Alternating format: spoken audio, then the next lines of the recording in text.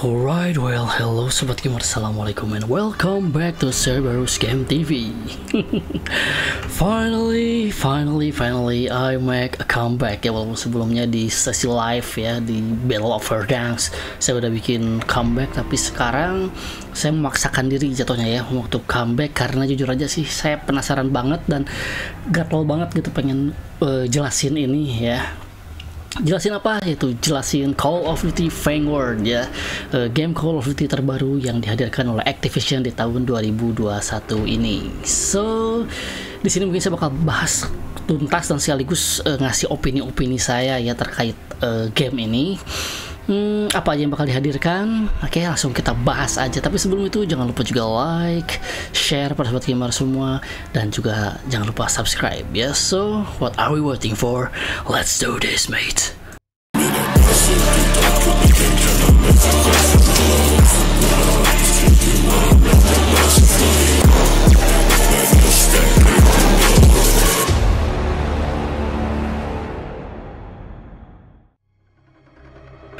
Alright mate, we have to waiting until 5th November.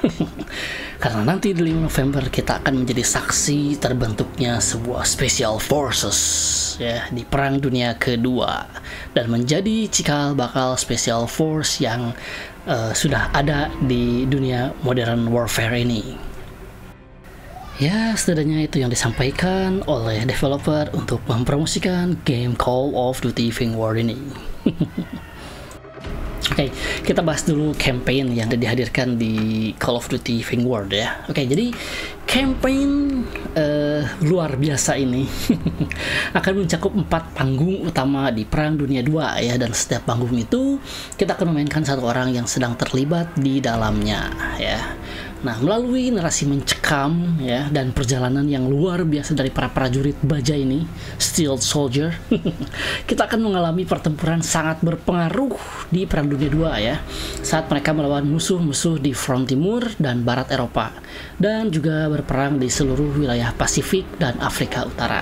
Ini sempat disinggung di Battlefield 5 ya. Battlefield 5 juga memiliki latar tema seperti ini gitu di Afrika Utara juga. Nah, wilayah-wilayah yang ada di campaign ini meliputi Kepulauan Midway, lalu ada sniper-sniperan ya di Stalingrad, terus perang udara di langit Prancis, dan berperang melawan pasukan yang berada di Afrika Utara. Nah, ini adalah campaign yang sangat menarik dan blockbuster abis ya, dengan pertempuran khas yang ada di Call of Duty. Nah, untuk yang satu ini saya nggak akan ragu lagi ya dengan kualitas ceritanya dan ledakan-ledakan yang terjadi di sana. Saya yakin pasti bakal ciamik banget lah untuk Call of Duty. Soalnya Call of Duty sampai sekarang paling jago lah bikin cerita ya, beda sama game sebelah gitu.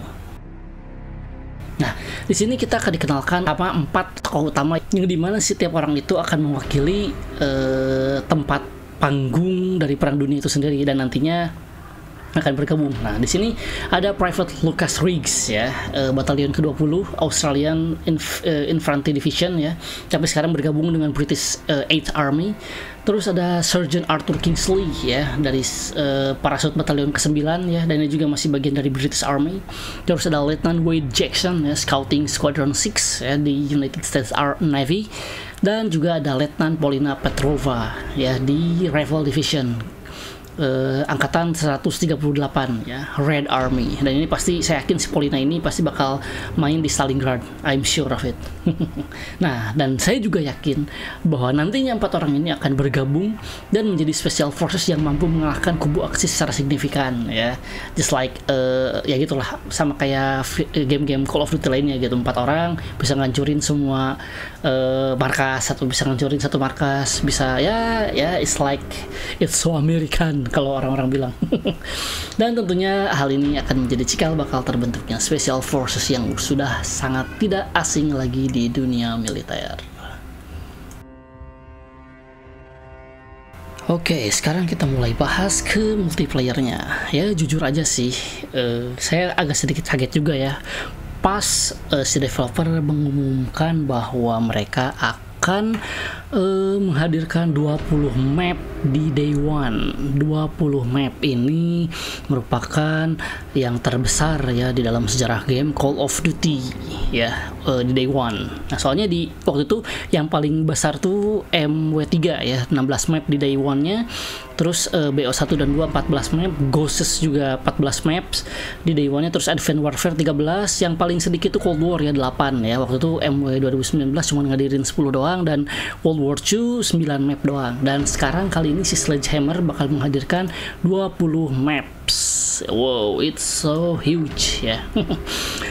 Itu bagus ya, seenggaknya kita juga nggak bosan-bosan amat gitu kalau pas main multiplayer.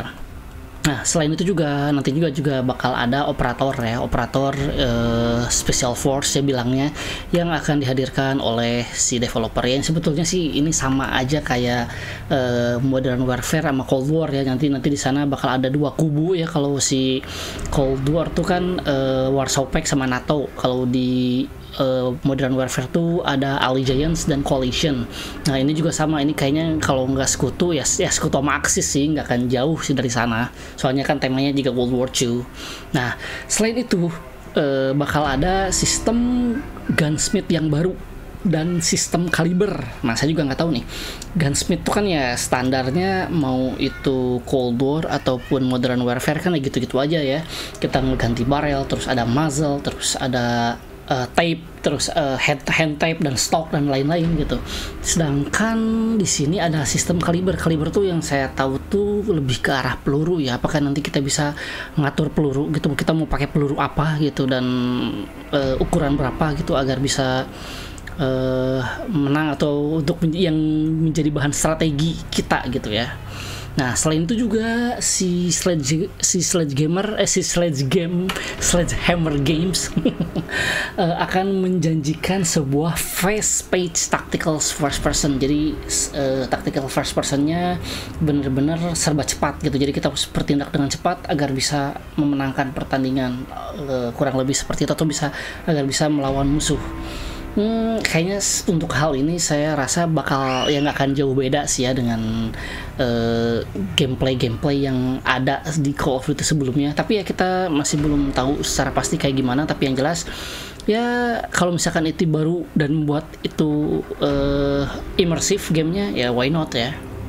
Oke, kemudian ada kill streak ya. Jangan jujur aja, ini saya benar-benar nggak suka banget ya. Soalnya saya lebih cenderung orang yang memilih score streak dibanding kill streak. Kenapa? Ya of course I'm cupu. Ya, jadi kalau kill streak kan kita bisa memanggil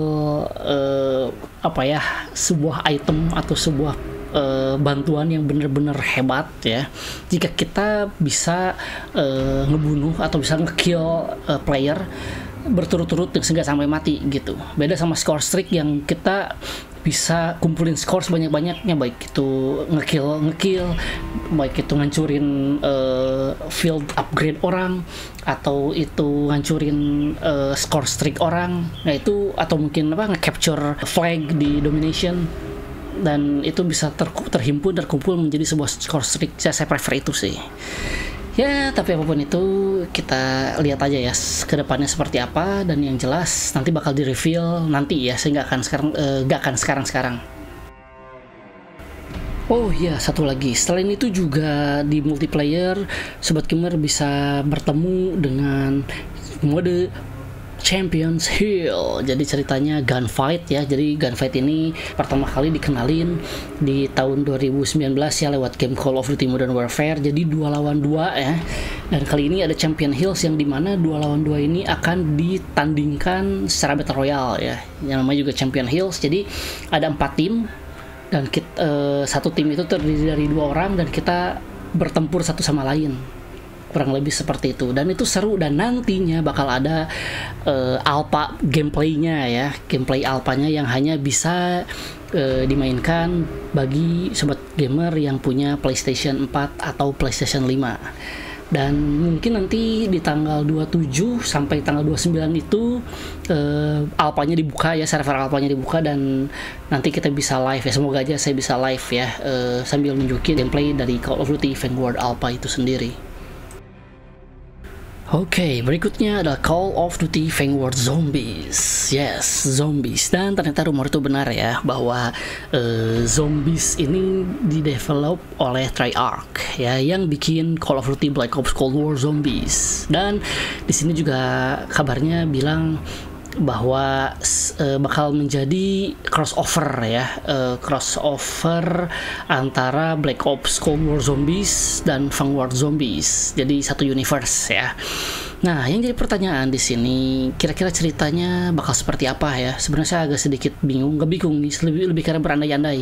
Ada yang bilang bahwa ini akan menjadi prequel, jadi ceritanya bakal bermula dari si Ulrich Vogel yang mendirikan Project End Station, yang menjadi cikal bakal dari Die Maschine ya, yang waktu itu sempat dikhawatirkan oleh si Samantha, Maxis, dan si Weaver. Atau apakah cerita ini akan kembali seperti Black Ops 3 dan 4? Jadi ada Zombie Chronicle, yang dimana nanti di ending Call of Duty Black Ops Cold War, dunia zombie bakal kacau lagi dan tersebar menjadi multi-universe lagi, sehingga si premis seperti si Nikolai, Eddie Rickhoven, Takeo, dan juga Tang Dimsi kembali beraksi dan menyelesaikan atau mengembalikan dunia zombie kembali ke satu universe atau kembali ke universe utama. Nah, ini masih menjadi pertanyaan buat saya, dan jika sobat gamer mengandai-andai seperti apa, langsung tuliskan di kolom komentar. Tapi kalau menurut saya sih, saya berharap ada Zombie Chronicle ya. Jadi ceritanya si Primis bakal balik lagi, terus berjuang lagi, dan pada akhirnya dikembalikan lagi, sehingga apa yang terjadi di Verdansk tidak terjadi. Jadi zombie-zombie yang membuat Verdansk di nuke ya di tahun 2021 tidak terjadi. Saya harap saya kayak gitu ya. Jadi si Price nggak mati, pokoknya zombie-zombian yang ada di Verdansk itu tidak pernah ada gitu, karena si universe-nya dikembalikan atau dihancurkan oleh si Primis. Mungkin itu yang saya harapin sih, tapi ya kita lihat aja nanti seperti apa ceritanya ya.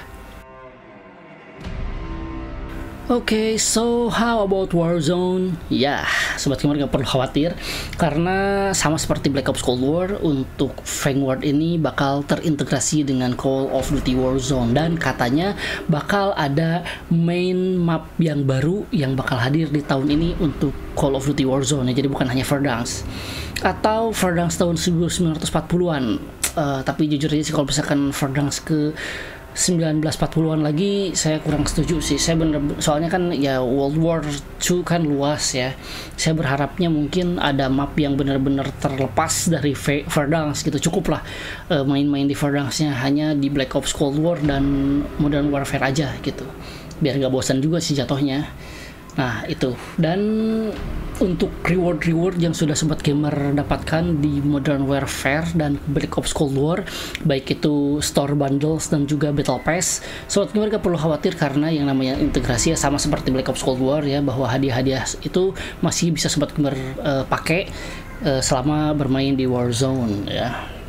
Dan tapi untuk yang ya sama sih, untuk yang Black Ops Cold War ya bisa dimainin di Black Ops Cold War, gak bisa dimainin di Modern Warfare. Dan untuk yang Vanguard juga hanya bisa dimainkan di Call of Duty Vanguard, yang gak bisa dimainin di Black Ops Cold War atau di Modern Warfare. Dan sobat gamer juga bisa lihat ya, tampilan di sini udah kebagi 4 ya, ada Vanguard, terus ada Warzone, ada Black Ops Cold War, dan ada Modern Warfare. Nah, untuk tahun 2022 ini saya nggak tahu ya, kan kalau nggak salah bakal balik lagi ke Infinity Ward, dan katanya Infinity Ward bakal bikin game Call of Duty Modern Warfare 2, lanjutan dari Modern Warfare 2019. Nah, seperti apa? Apakah nanti bakal ada 5 bagian, atau si Modern Warfare yang 2019 ini dicabut gitu, jadi nggak diterusin lagi dan diganti dengan Modern Warfare 2? Oke, let's see for that. Oh ya, satu lagi, Call of Duty Vanguard ini akan memakai engine dari Call of Duty Modern Warfare. Jadi untuk gameplay dan grafik akan terasa sangat mirip dengan Call of Duty Modern Warfare. Ya beda dengan Treyarch yang masih ya yang memiliki engine-nya sendiri dan benar-benar beda dengan Modern Warfare gitu. Dan sedangkan untuk Vanguard ini bakal sama dengan Modern Warfare, itu berbeda banget dengan Black Ops Cold War. Jadi kalau misalkan ya saya salah satunya, kita udah biasa main Black Ops Cold War, harus menyesuaikan lagi sedikit untuk bermain di Call of Duty Vanguard. Oke, seperti itu.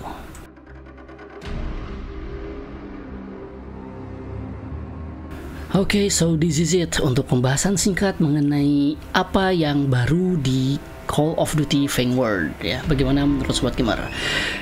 Untuk next video mungkin ya, semoga aja saya bakal coba bahas tentang apa yang menjadi tandingan atau apa yang menjadi bahan untuk melawan Call of Duty Vanguard dari Battlefield 2042 ya. Nanti mungkin saya bakal bahas di video berikutnya, dan mungkin saya juga bakal kasih konklusi saya bakal milih game yang mana, apakah Battlefield 2042 atau Call of Duty Vanguard.